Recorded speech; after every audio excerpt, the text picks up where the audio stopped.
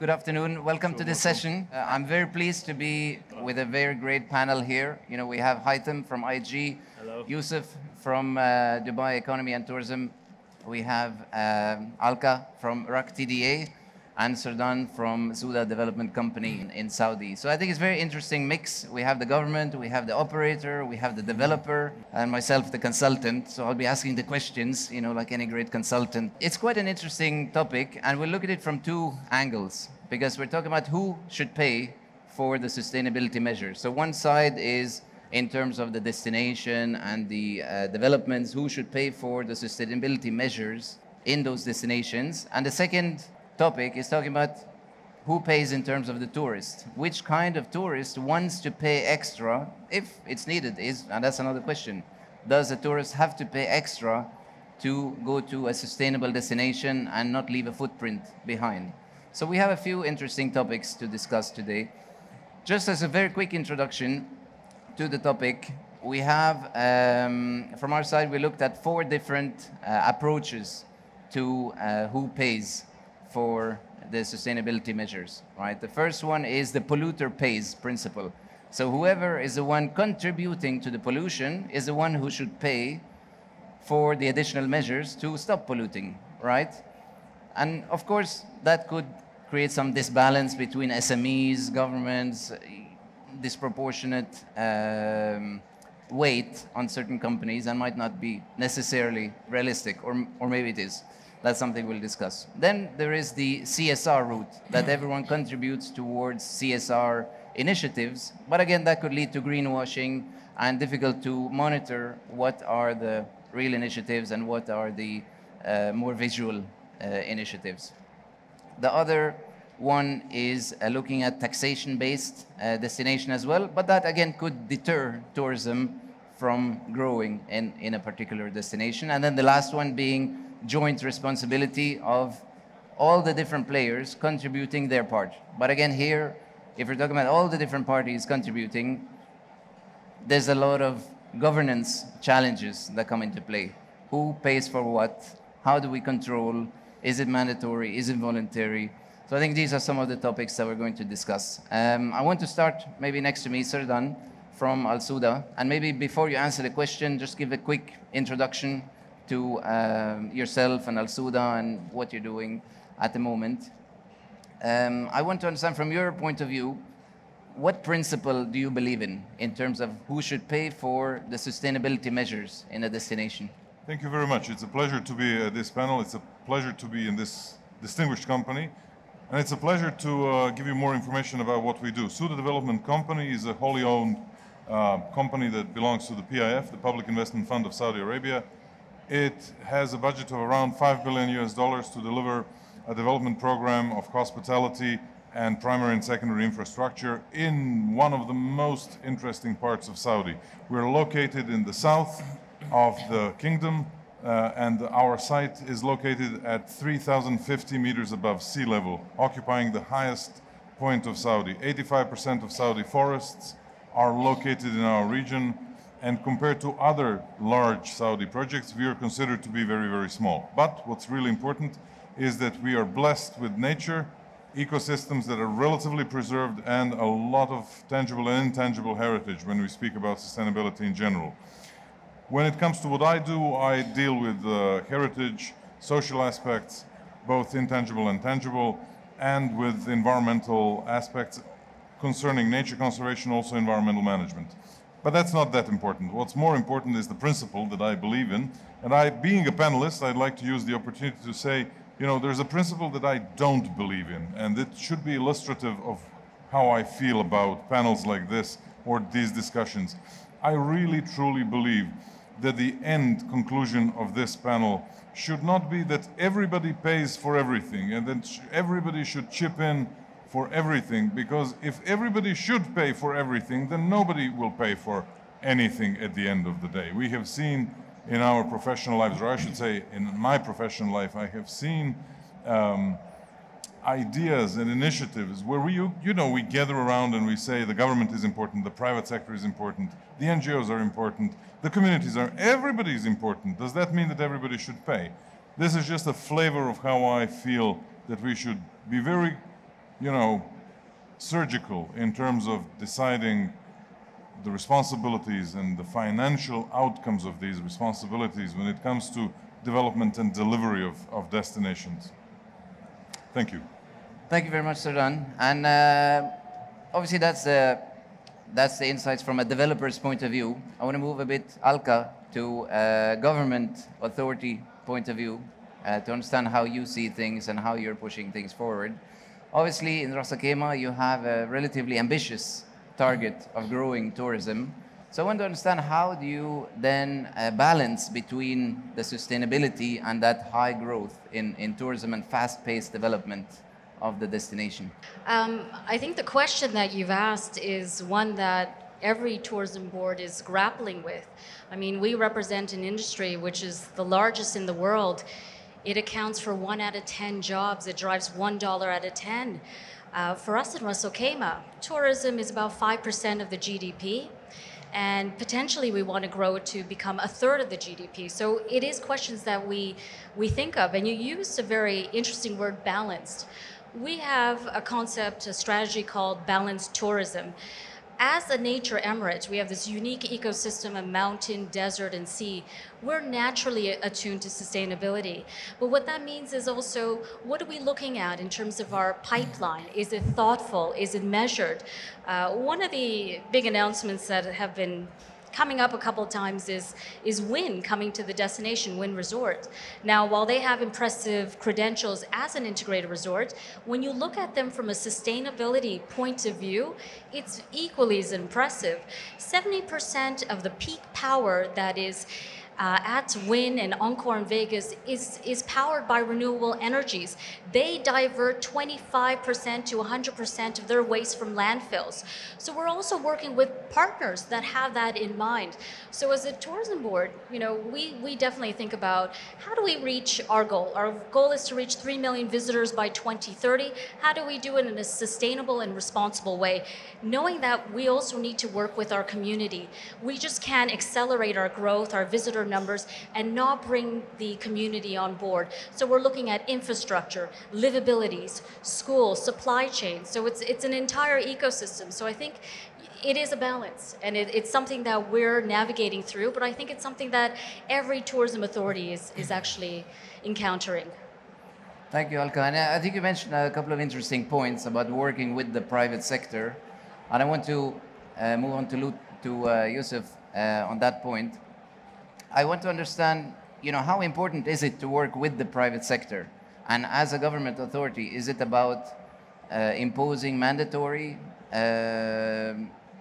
sustainability measures, or is it about bringing everyone together and more on a voluntary basis? Or is it a mix, potentially, between the two? In general, we've been grappling with the idea of sustainable tourism for a long time. And the question was, from a formulation perspective, was tough because we had tough targets to achieve by the beginning of this decade. And with the Expo coming in as well. So we started early enough, about 8-9 years ago, when we thought about our roadmap towards sustainable tourism. And we've created and formulated a very clear plan about what do we want Dubai to look like going forward.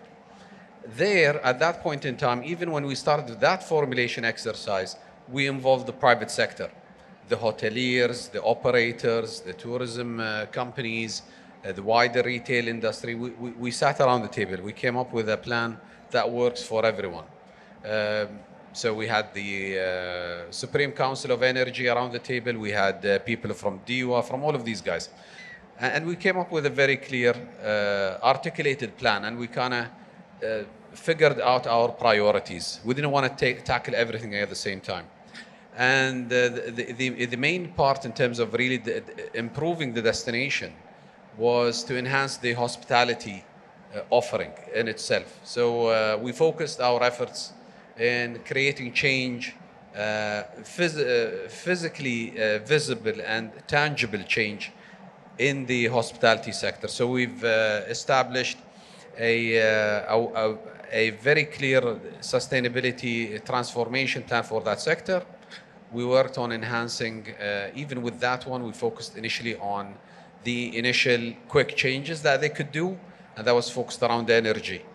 And from energy management, we looked into the engagement with the tourists and guests in terms of the front end, the touch points inside the rooms, and what goes into laundry, into waste, into the whole thing. And once we focused very much on the development side, really ensuring that people do not think that sustainability is expensive. Sustainability is rocket science.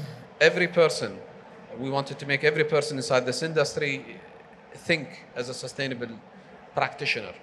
So always think about the impact, the environmental impact, the ecological impact, the sustainable impact of what they're doing inside the hotel. And we made sure that we establish 19 standards of sustainability that would be the primer for hotels to implement and manage through it the journey towards sustainability.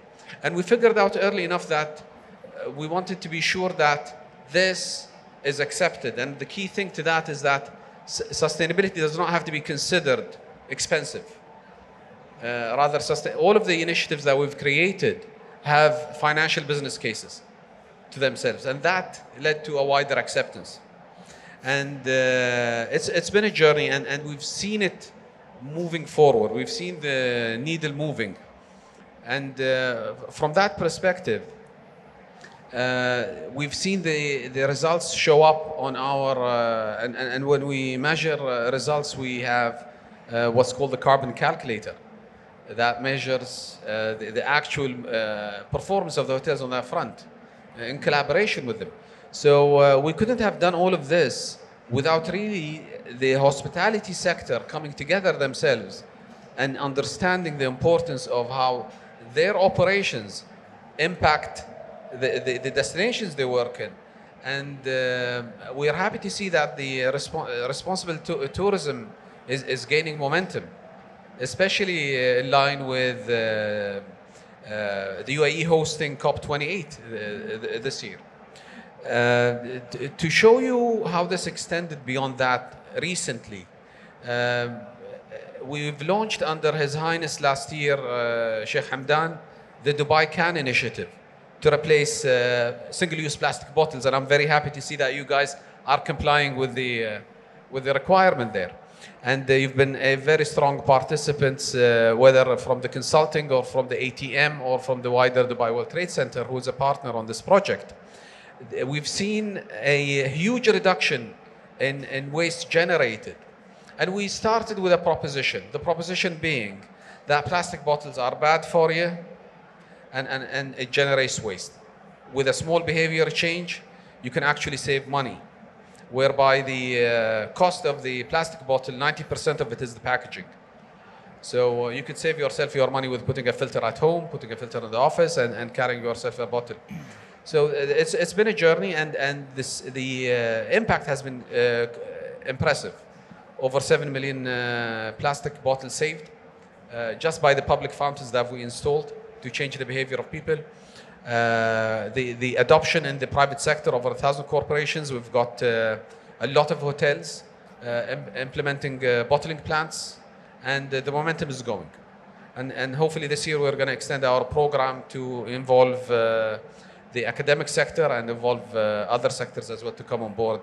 And hopefully it will drive further change and come up. And we hope to see more innovative ideas that to help this, to help the world, basically. We know at the Dubai level we're not moving the needle on a global scale, but we hope that our business case is one to be used by other destinations as well. So I think from what it sounds like is, as a government, you are there to support the private sector and even showcase and bring initiatives that maybe they would not think of, or maybe they would think that are initiatives that require investment without any return. But you're saying that actually there are a lot of these investments that can be done that have a cost-saving impact as well, and potentially a return on investment with the reduced operating expenses as well to these type of initiatives, right? Yeah, absolutely. We've done this on the retrofitting of HVAC systems in hotels. So one of the first initiatives to reduce the cost of cooling, and with payback periods of less than 2 years in some cases.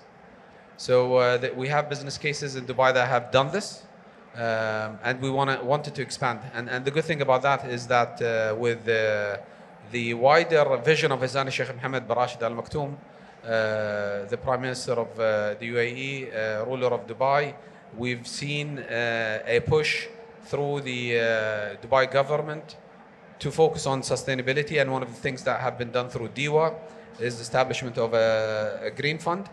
And one of those, also with their support, we've seen consultants in the industry offering these project-based consultancies to hotels and also general operators, where they calculate the payback period. The Etihad ESCO that you've seen, the Green Fund, where they offer a trade-off in terms of an incentive for that conversion. And usually the payback period is quite good. We have business cases. If somebody is interested in looking into it, we're happy to guide them. The team downstairs can take their contacts and help them out.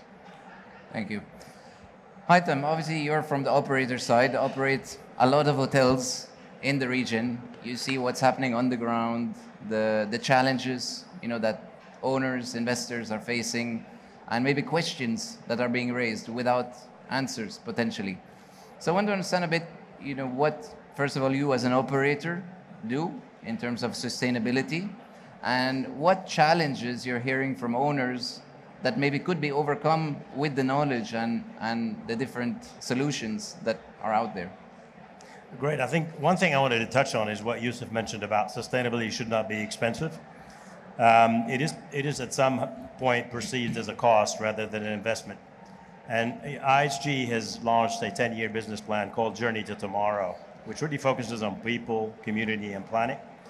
But part of the work that we do in our hotels to operate sustainably is a tool that we installed called Green Engage. Green Engage is about 200 actions for general managers that allows them to reduce energy and energy costs.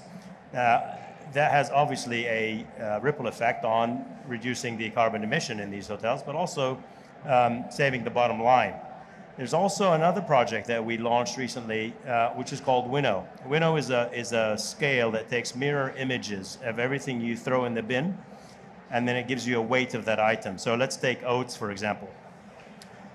If you end up at the end of the day throwing away about 80 liters of oats, you realize that the chef needs to re-engineer their menu and take away the oats off of the buffet and then portion it on the menu, so then you don't have that level of food waste in a certain item. But multiply that by a number of items that are on the buffet, and your food cost is lower, but also you're saving the planet by not throwing away all that food. Now, the interesting part is one of the hotels actually saved about $65,000 in 1 year in food waste using Winnow. Well, to me, that's not $65,000. That's 65,000 meals, because in some countries it is $1 a meal, if you think about it, right? So and also when you listen to experts, when you read about sustainability, when you attend conferences, when you read the news, you tend to think sustainability means something different to different people, right? Everyone has a different perspective on sustainability, and some may mix it with ecotourism or green tourism. Some may mix it with, I was involved in the UNWTO's Sustainable Development Goals. So I was part of that steering committee in 2017. And sustainability comes across in 17 different goals that actually look at culture, preserving culture and heritage, zero poverty, protecting life underwater, above water, and this is where it looks at where you asked a question before about sustainability. How do you, in a destination, continue to show a sustainable actions yet increasing your tourism numbers? Well, one of the best practices ever, if you've heard of an island called the island of Palau, you've got to Google this, island of Palau. So the island of Palau has about 50,000 people that live on this island, and they all come from a fishing industry. The king of Palau was a fisherman amongst the fishermen. And they have about 500,000 tourists that come to this island every year. Now, in order for them to police tourists, because they can't police tourists, they introduced something called the Pledge of Palau. So before you go to the destination, when you go to get your visa, you have to pledge that you will not feed the wildlife, you will not litter, you will not use plastic, and so on and so forth. So that makes the tourists responsible. In the same way, taking that back into the hospitality industry, which unfortunately, as some of you may or may not know, hospitality is responsible to 10% of the world's carbon emission. And you think, well, why is that? Well, that's because consumers or guests, as we call them, stay in hotels, they take longer showers, keep the TV on when they leave, right? We keep the electricity on. We also tend to put the towels away for washing after every use. We require bed sheets to be changed every single day, but you don't do that at home. You probably use your towel a couple of times before you decide to wash it. You probably change your bed sheets every 3-4 days. Really depends on your preference. But when you come to a hotel, it becomes sort of, I've paid for that room and I must consume. And that consumption translates into an unsustainable environment. Hence, the hospitality is a huge contributor. And, with Green Engage, with IHG, and a number of other initiatives, we are working on reducing that tremendously. But it really comes on, you spoke about ownership before, who owns? It's us, it's humans, it's people who own this responsibility.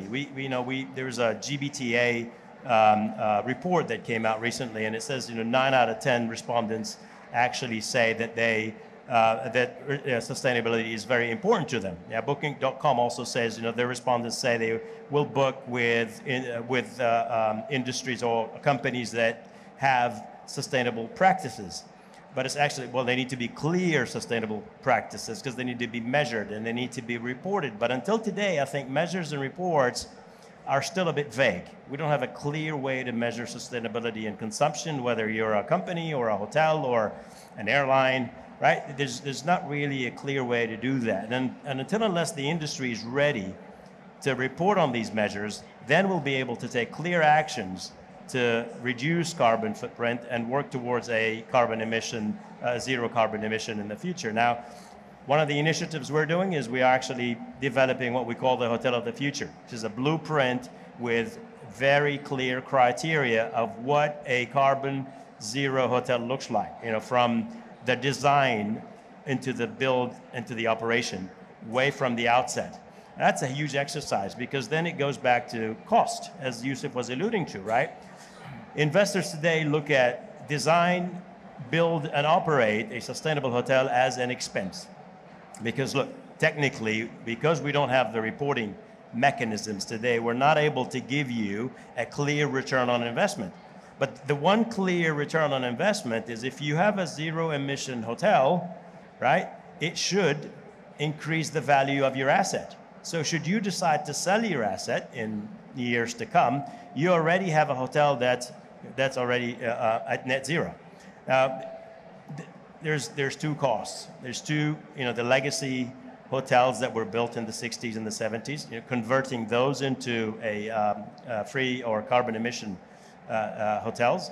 That's going to be quite expensive to do that, right? But then design and build from the outset may not be as expensive as converting. So it's a strategy that has to work both ways, converting the existing assets, but also building for the future. Because if you're just continuing to build and your existing is sitting at, very high carbon emission consumption and unsustainable practices, you'll end up with new hotels, that are working towards sustainability and existing ones are not, and vice versa.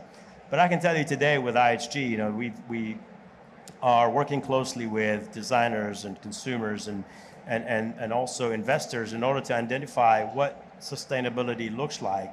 Whether you take shorter showers, whether we're working with a company today to be able to identify the amount of water you use and the amount of electricity used per room.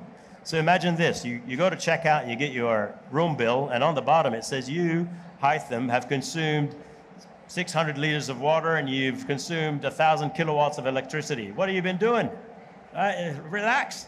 So this is not to necessarily start charging people for the kilowatts or liters of water they consume, but actually, to educate. Oh, wow, I didn't know I consumed that much in my room. Oh, right? But then incentivize you for the future. So listen, the next time you reduce your consumption, we're going to give you points. Points you can burn into the food and beverage, you can earn and burn in the restaurants and the bars, and that incentivizes people to start being responsible, because unless we all become responsible to take our part in reducing our carbon emission, it's not going to be just the responsibility of a hotel company or an airline or a government authority. Now again, going back to what Yusuf said also on the regulation, right? He mentioned we've got standards, clear sustainability standards. What we need is the regulator in the same way. So a government entity needs to be the regulator that finds hotels and operators and companies and industries for not complying with sustainability standards. So the more you get fined and the more you start to comply, the more we're going to get adaptability and adaptability across the world with sustainable practices. All right, thank you, Haitham. And as you talked about, when you start from scratch, the hotel of the future becomes much more easy than taking a hotel from the 60s or 70s, trying to retrofit everything. So I think that brings me to Sardan. Obviously, you're developing a completely new destination up in the mountains in Saudi Arabia. That's a very interesting point. And, can you develop 3-star hotels, 4-star hotels that are sustainable at an affordable cost, targeting more affordable tourists? Or does this have to be at the 5-star luxury level because those are the tourists that are willing to pay extra? Or does it not have to cost more or that much more to develop a sustainable hotel? In all honesty, it's not going much deeper into the operating model of our destination. What we looked at when it comes to sustainability is the carrying capacity of what we have there, carrying capacity of the environment and the carrying capacity of the broader surroundings. Because for us, the main idea is to, when we speak about sustainability, to preserve the business case of our destination. And the two main elements of the business case of our destination are nature and culture. If we lose nature, we will lose culture. If we lose culture and nature, we will lose the destination. There's nothing that we are going to be able to sell in the future. So for us, this equation is super simple. We are protecting and investing into rebuilding and conserving and activating the heritage, and we are doing ecosystem restoration, not only because we are a responsible company that we are, but also because we want to emphasize the business case that we have, and we want to be able to utilize this model in the years to come. I wish in perpetuity, of course, but let's not be as ambitious and say in the years to come.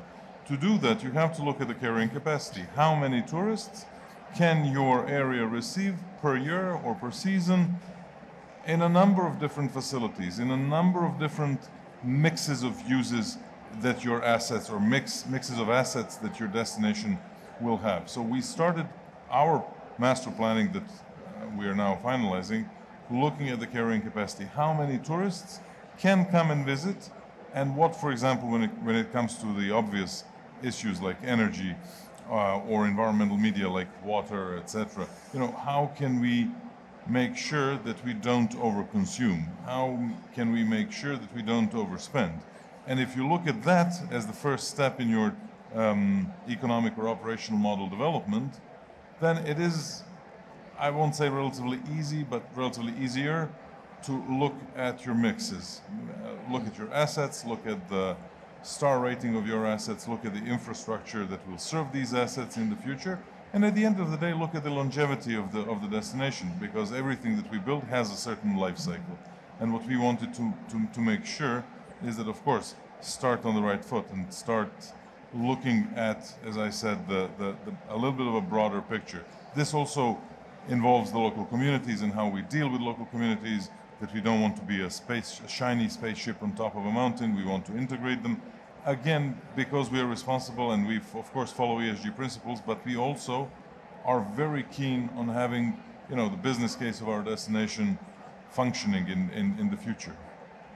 Okay, thank you.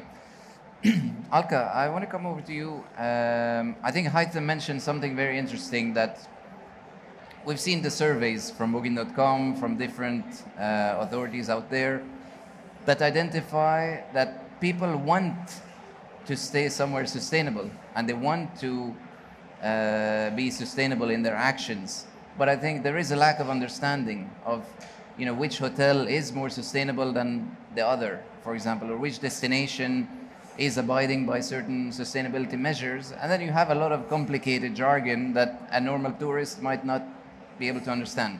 So how would you be able to bridge that, the actual efforts being done and sustainability measures being done to the understanding of a normal tourist?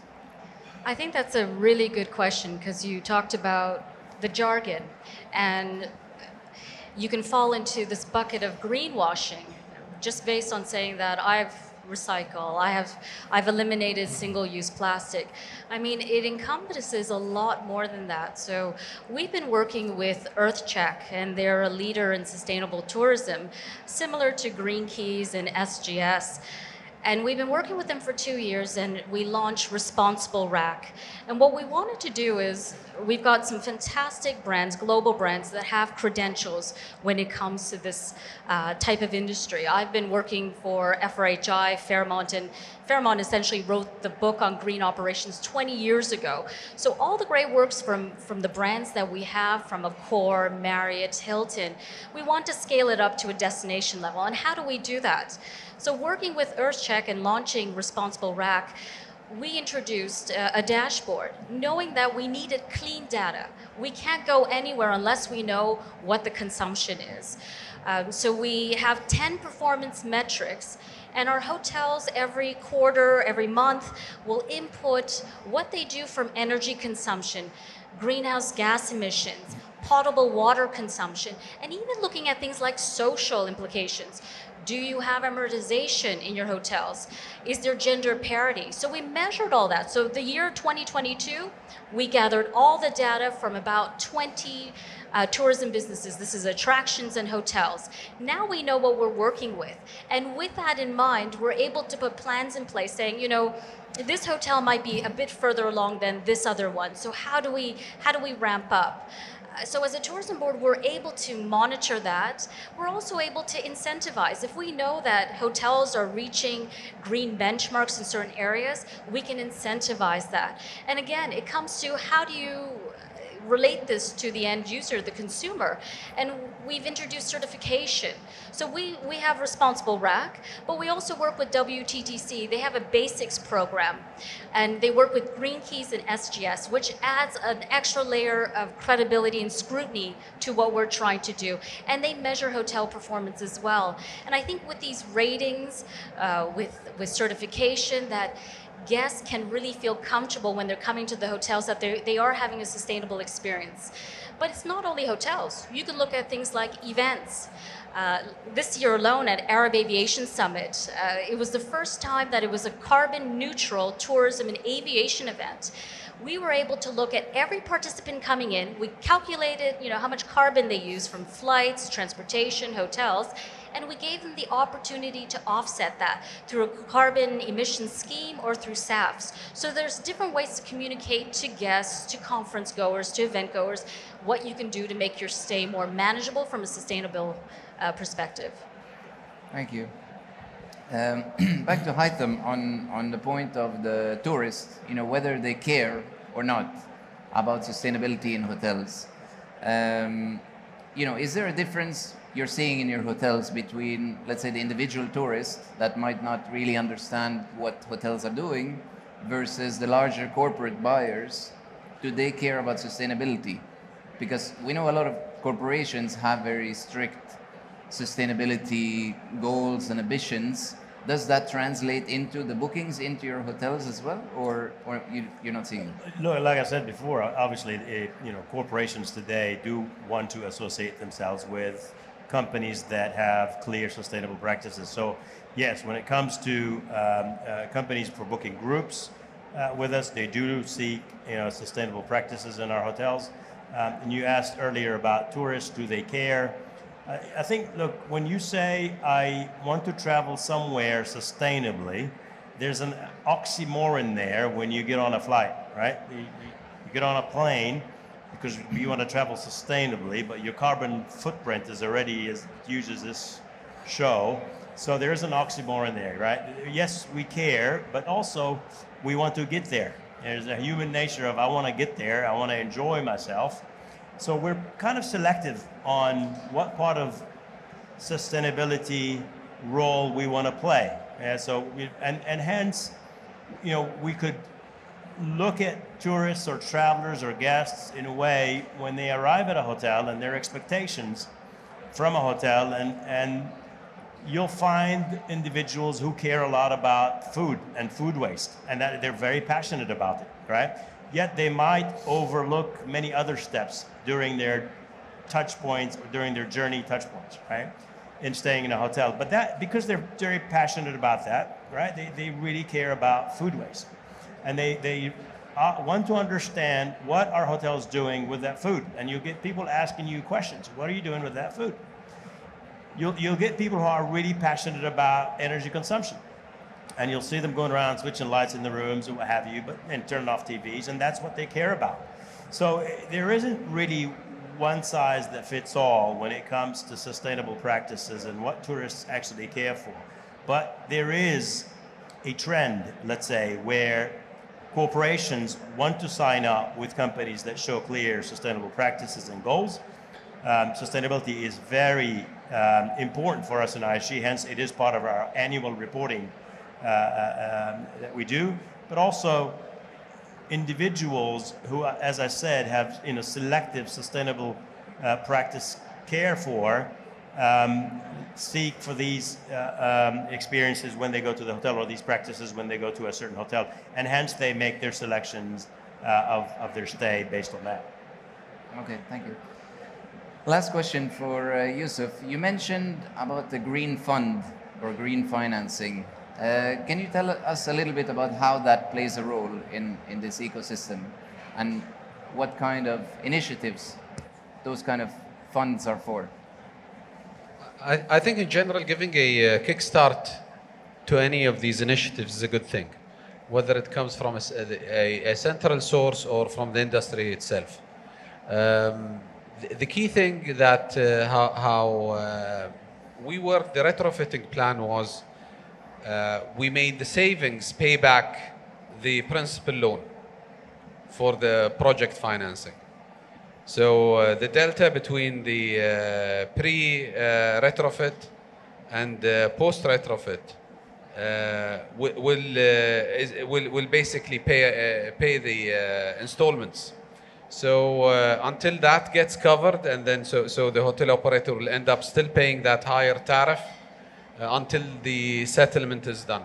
And funny enough, a lot of these hotels, when they look at the business case, they find out that, you know what, we want our ROI to increase. We're gonna fund this ourselves. So it tends to give them a serious look at it. So we've initiated this about 2 years ago, and as you were saying, old hotels, can't teach dogs new tricks. So there is a limitation to how much an old asset could, be improved.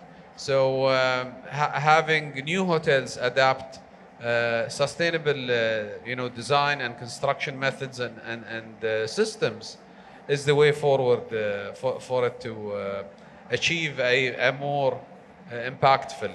And we've recently launched the enforcement of our sustainability standards, and the regulation is enforced in Dubai. So hotels have to comply with our standards, and as we move forward, we will be looking at how do we move the targets further, and make it harder and make it more ambitious.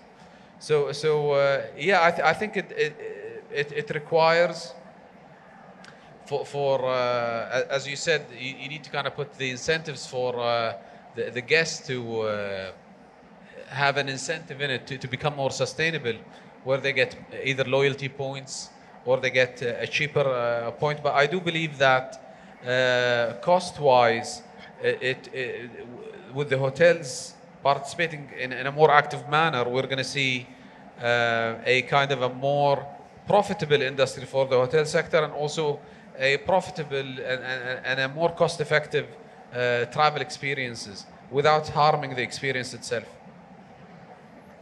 Thank you. So our session is coming to an end, but I think in conclusion, from what we gather, very basically from, 45 minutes of talks, it sounds like obviously everyone has a role to play. Not everyone has to pay in the same way, I think, as Sardan was saying in the beginning as well. I think the developer obviously has a major role in terms of paying financially for any investment, because they are the ones developing the assets that need to be up to the standards of the sustainability measures.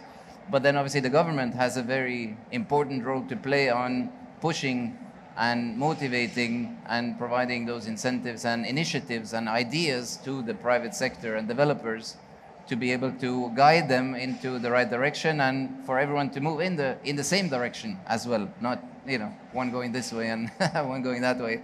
Then obviously the operator, which has a very, very important role to play as well in terms of how do you manage these properties from a sustainable point of view, and again from supporting with initiatives that are learned globally from different countries in terms of initiatives of the Hotel of the Future and the likes. So I think at the end of the day, everyone has a responsibility, but I think different parties are paying in different ways. So I'd like to thank everyone, Haitham, Yusuf, Alka, and Sardan. Thank you very much. Thank you.